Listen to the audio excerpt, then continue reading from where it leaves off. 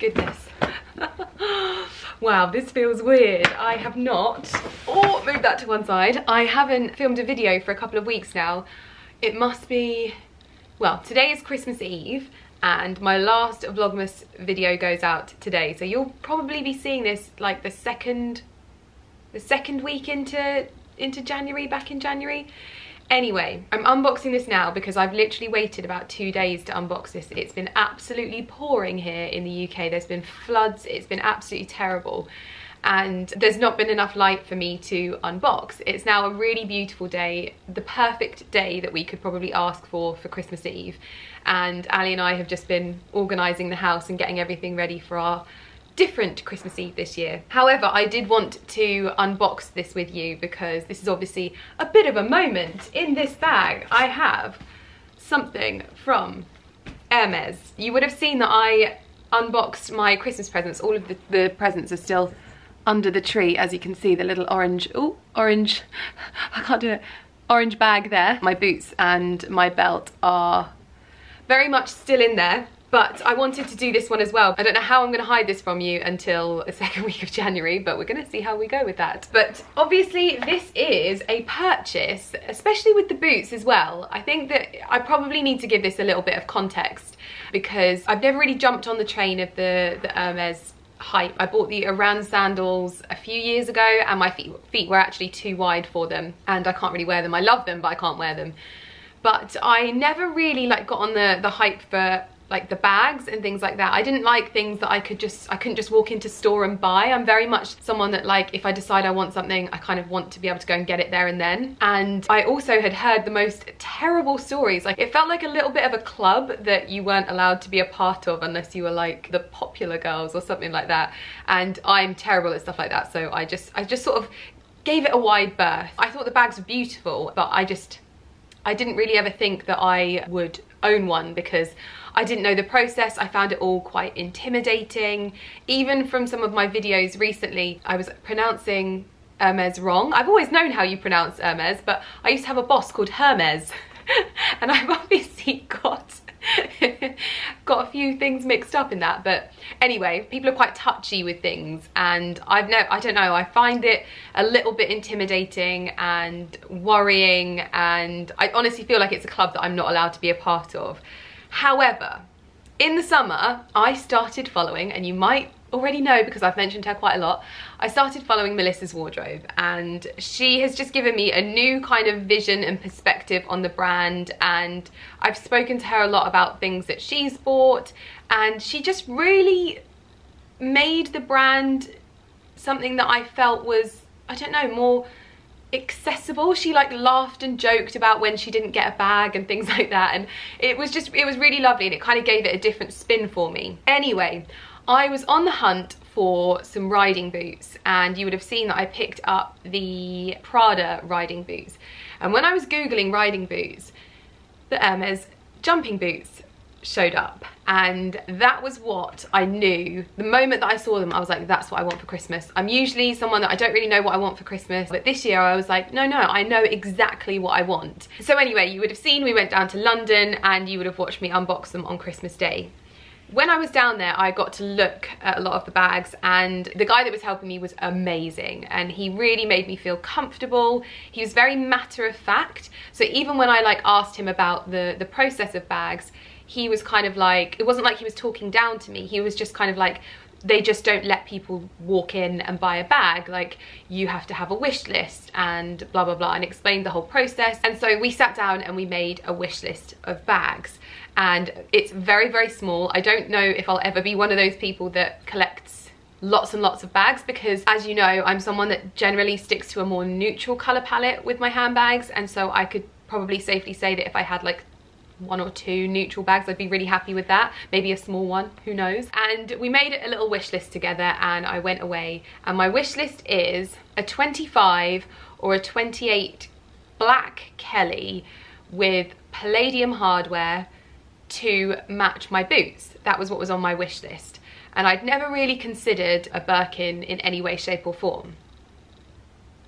However, the moment that I put on my stories that I was in Hermes, a lot of you guys started messaging me, and a couple of people I've like spoken to quite a lot, and one of them is someone that is just one of the loveliest people that I speak to on the internet, and she owns a shop that I go to, and she started showing me her Hermes collection. This isn't something that she like shows anyone, she's not a blogger or an influencer or anything like that, but she started showing me her collection, and she showed me this one particular bag, and she was like, this bag is like one of the rarest bags because you never really get to buy it in store, because it usually is only made for custom orders, so it rarely ever makes it down to store. It's a piece of Hermes heritage, it's got like a real story behind it, and she showed it to me and I was like, oh my goodness, sorry, Liamy's just walked in. I was like, that's probably my favorite one of your bags, and it was a Birkin 30. I was like, it's absolutely stunning. It had like contrast stitching and it was just a really beautiful neutral. Anyway, I was thinking to myself, should I message my salesperson and let him know that I actually would consider a Birkin as well, and maybe add a couple more neutrals to my wish list? And then this showed up on my feed, and I actually ended up purchasing this bag via a consignment store called SELLIER, and I think you might have heard me speak about them before because I just find them fascinating to follow. They're probably my favorite consignment store to follow online because the girls try everything on, and it's really fast paced, and like it's like fastest finger first, and like you go to buy something and then it's already gone and you're like, oh my god. Anyway, they mentioned that they were uploading a bag very similar to the one that the lady I'd been speaking to had. I messaged them and they were instantly like, oh yeah, well, let's send you some pictures. And I was like, I want it. I absolutely want it. And I had a voucher for SELLIER because after I shared them on my feed, they obviously didn't know about me in any way, shape or form, but I shared them on my feed and I think they gained about 10,000 followers from it. They gave me a gift voucher, which was obviously wonderful, but I'd been sitting on that gift voucher for months. And when this bag came in, I was like, it's meant to be. It was brand new with the receipts, and I really I trust what they do because they often share when they've been brought fake handbags, and they share the process, and I find that quite reassuring. Also, a lot of the people that I spoke to that had messaged me about like Hermes and showed me their collections and stuff like that, they had all recommended SELLIER as well and said that they were a consignment store that a lot of them had used or would use, etc, etc. So anyway, it showed up on my feed. I feel like I never know whether I should tell the story first or after I unbox the bag, so you can let me know in the comments if you prefer the story before or after. It's been a while since I've done a proper like sit down unboxing like this. It was really funny. I was trying to pay for the bag and I was like and like payments weren't going through and I was just having a nightmare with it, but the people at SELLIER were really, really helpful and they got me the bag the next day. And then the heavens opened and I wasn't able to unbox it, and they were all messaging me like, have you unboxed it? Have you unboxed it? I bet if I open my phone now, there will be so many messages like, show us the bag. So this is a bag that would have been on my wish list, and I'm glad that I've done it this way because I feel like I'm in a better position.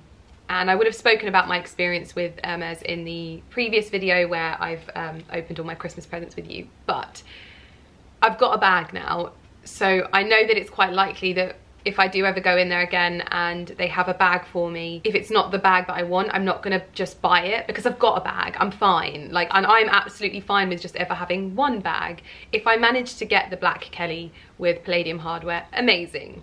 But I've got my bag, so I'm okay. I'm not still sat twiddling my thumbs and waiting for it, so I feel actually I'm in a better position. Those ways that you justify things. So, anyway. I love the fact that I still get to do the whole unboxing experience with it. Like, it's not just, you know, I get sent the bag. It's the full works, in the box, with the bag, the whole shebang. And I'm very, very excited. So, I can show you the bag and then I can talk you through a little bit about the history of the bag as well. Because I've had lots of people who really kind of piqued my interest when I told them that what I'd got.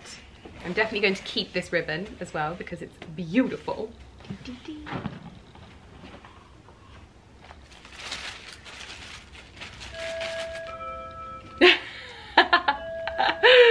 Oh my gosh, I can't believe that the doorbell has just gone. I'm gonna have to hold on. The anticipation. I'm so close. So this is the receipt, and I was really adamant that I would never ever buy a bag from a consignment if it didn't come with the receipt and all of the checks in place as well. And it has the name and the type of bag on there. Okay, I'm gonna put the box down. I don't even know if I'm doing this right, so I'll probably have all of like the members of the Hermes bag club telling me I'm doing this wrong, but okay. Ooh. Oh my goodness. Ah. Oh wow. Oh, she's gorgeous. Oh, and the perfect size. Okay, so this is a 30, I'm gonna get this right, I feel like I'm being tested now. Wait, it says it on the receipt. This is a 30 Berenia Faubourg Birkin in the shade Fauve, I think, or Fauve, Fauve or Fauve. So this leather is the leather that Hermes sandals are made from, so it's really durable, and this is obviously a piece of Hermes heritage. So they say about this particular bag that you should use it and not be precious about it. However, I don't know how well I'm going to do at that, but I have ordered some handle protectors that were recommended to me by a lady that I follow on Instagram, World of Casa Harris. She's a lady that has a very incredible Hermes collection, and she showed me these handle protectors, so I bought those because the bag is known to get a patina, which I didn't know what that was.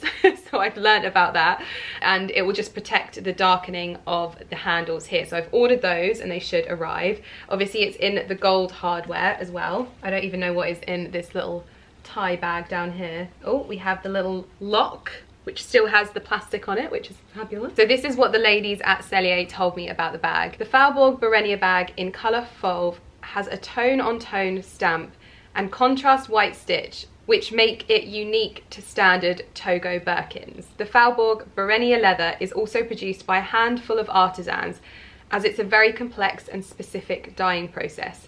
So there are fewer bags in this leather, and there is a very small production run. The Berenia leather has also much more nuance in the colour. Normal Togo bags are very flat, they don't reflect the light, almost dull. Berenia Faubourg is much richer and the colour is more complex. It also has the most amazing smell. So I believe that there was another style of Berenia which was smoother. This now has a smaller kind of grain to it. I'm not sure if you can see it on the bag there, but there's, yeah, there you go, there's a slight grain to it. So this really was like the bag. It was so amazing that I'd seen it in my friend's collection and then found the exact same extremely rare bag. So I am incredibly excited to wear this, and I also think it's going to look really nice alongside my Prada riding boots. So I can't believe it. I actually can't believe that I'm undoing this on my Hermes bag. So exciting. Now I've been told to store it with the felt, but I can imagine that I'm only ever going to wear this bag forever and a day. I probably should have watched some Hermes unboxings on how to do this properly, shouldn't I? One of the most distinct features of the Berenia leather is the way that it smells. This honestly smells like a really beautiful like horse tack shop, and you can smell it the moment that you get it out of the bag. It's almost like the smell of a new car, if that makes sense, but it's honestly absolutely incredible, and I think this is the perfect size. It means that I can fit my diaries inside. It means that I can fit all of the little bits and bobs that I need. I've obviously got the handle protectors coming. I've also purchased like a bag organizer as well to protect the bottom, because I don't want to ruin this bag basically, because I've never spent so much money on a bag in my life. And yes. Anyway, I would love to know what you think of this bag in the comments down below. I am very, very, very excited about it, and it means that I'm kind of like satisfied in the way that I shop, because I hate wanting something and not being able to have it. And now that I've like got my bag and I'm happy with my bag, I'm now going to be happy waiting for the absolute like perfect bag, because this one was perfect for like my more brown tone bags, and then when I get my black one, then I've got all of my bases covered, but I'm totally happy to like wait for that bag for when the time is right, when I'm supposed to have it, just like I was supposed to have this one. Well, I am just over the moon with this. I'm just gonna sit here and look at it now. And I can't believe that I haven't even got my boots open yet as well. But I'm a very, very happy camper. I would love to know if you have any Hermes bags as well. Let me know in the comments down below, because I absolutely love seeing your collections, because I couldn't believe how many of you contacted me to show me your collections when we went down to Hermes during Vlogmas. So please do, and hopefully you will see this bag knocking around on my Instagram and in my vlogs very, very soon. I'll link everything in the description box down below. I'll also link Sellier and Sellier. Probably been saying that wrong as well. People are probably going, but yeah, so I thought I would show you it. And also let me know how you prefer your unboxings to be, because I haven't really been doing these more focused unboxings, and I'm hoping that maybe I'll do some more in 2021. So if you've got formats that you really like, then please do let me know in the comments down below. But I'm going to sit and admire this baby for a little bit longer. As always, if you are new around here, please do not forget to hit the subscribe button down below. I upload videos on a Monday and on a Thursday. Is that the days that yes, on a Monday and a Thursday at 5 PM UK time.